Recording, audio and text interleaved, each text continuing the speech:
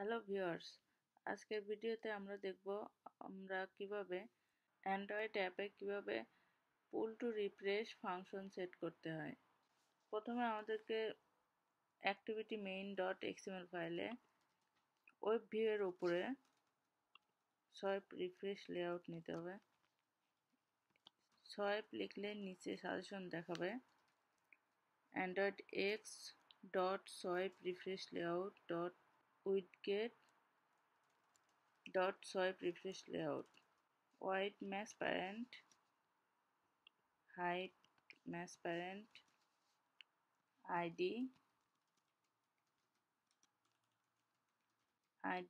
আমি দিলাম swipe, তারপরে ক্লোজের অংশটুকু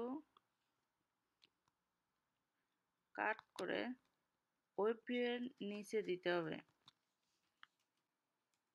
তাহলে পুরো ওয়েবসাইটের যে কোনো জায়গা থেকে পুল করলে আমাদের ওয়েবসাইট রিলোড হবে। এখন অ্যাক্টিভিটি মেইন ডট এক্সএমএল কাজ শেষ। মেইন অ্যাক্টিভিটি ডট জাভাতে যাব।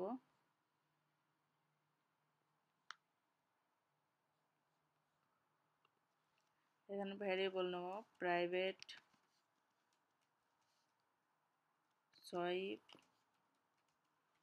Swipe refresh layout.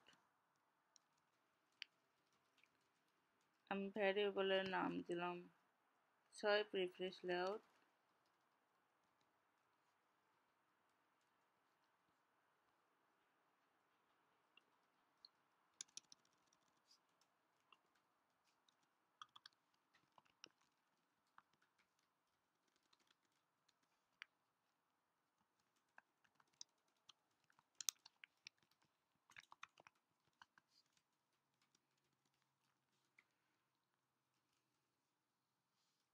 প্রথমে আমরা আমাদের অ্যাক্টিভিটি মেইন ডট এক্সএমএল এর মধ্যে সোয়াইপ রিফ্রেশ লেআউটকে জাভা ফাইলের মধ্যে রিট্রিভ করব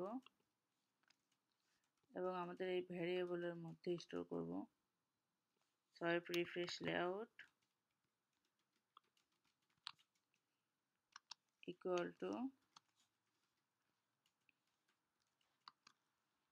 সোয়াইপ রিফ্রেশ লেআউট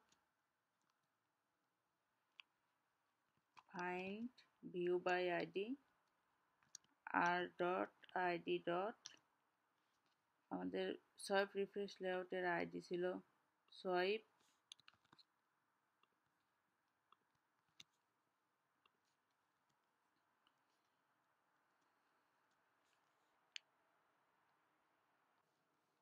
এরপরে আমরা ফাংশন লিখব swipe refresh লেআউটের swipe refresh layout dot set on refresh listener new swipe refresh layout dot on refresh listener প্রথমটা swipe refresh layout dot set refreshing true। এরপর আমরা timing set করব। আমাদের swipe refresh layout যে time দিব সে পর্যন্ত ঘোরার পরে আমাদের ওয়েবসাইট লোড হবে। টাইমিং সেট না করেও আপনারা সোয়াইপ রিফ্রেশ লেআউট ফাংশন যোগ করতে পারেন, কিন্তু এটা ডিফল্টভাবে একদমই অল্প সময় থাকে, দেখাই যায় না, বোঝা যায় না যে আসলে পুল টু রিফ্রেশ ফাংশন কাজ করছে।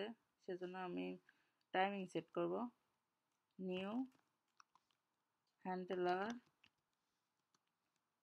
dot post delete new runnable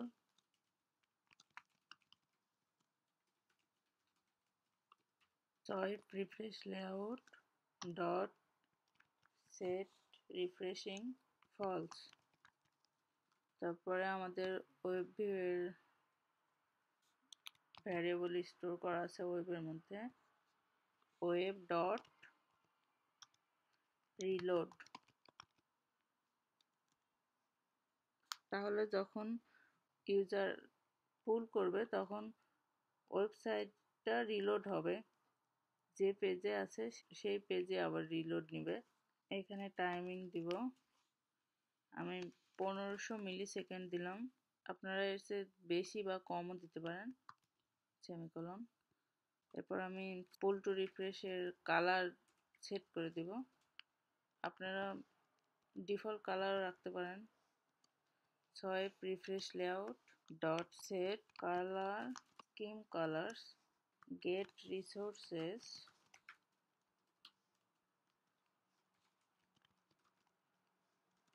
dot get color android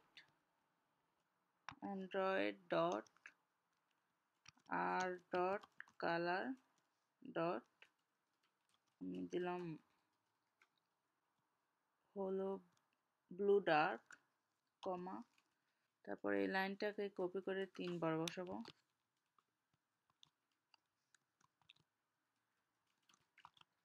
তারপরে এই কালারগুলো চেঞ্জ করে দিব। হলো অরেঞ্জ ডার্ক, তারপর একটা গ্রিন ডার্ক, তারপর একটা রেড ডার্ক।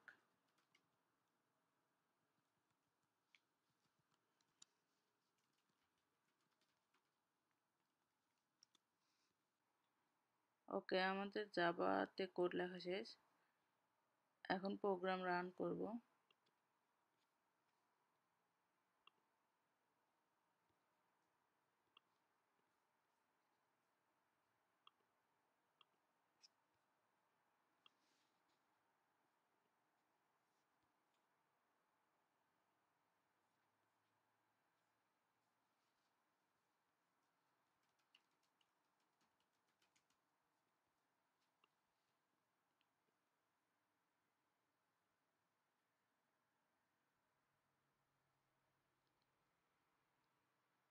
এখন দেখুন, আমি যদি আমার অ্যাপের মধ্যে পুল করি তাহলে দেখতে পাচ্ছেন আপনারা সোয়াইপ রিফ্রেশ লেআউট পুল টু রিফ্রেশ ফাংশন। এটা 1500 সেকেন্ড চলবে, তারপর ওয়েব পেজ আবার রিলোড নিবে। আমি এখানে টাইম আর একটু বাড়িয়ে দিই, 1500 এর জায়গায় 2000। এরপর প্রজেক্ট আবার রান করি।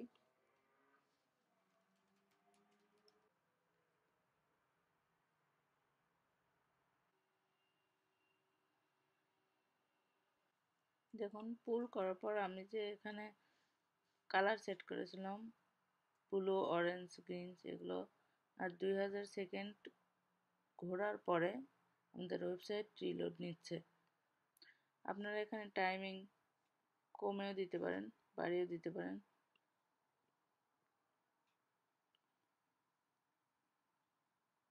সো ভিউয়ার্স, আজকে এই পর্যন্তই। নেক্সট ভিডিওতে আমি দেখাবো কিভাবে অ্যাপে এক্সিট ডায়লগ সেট করা যায়।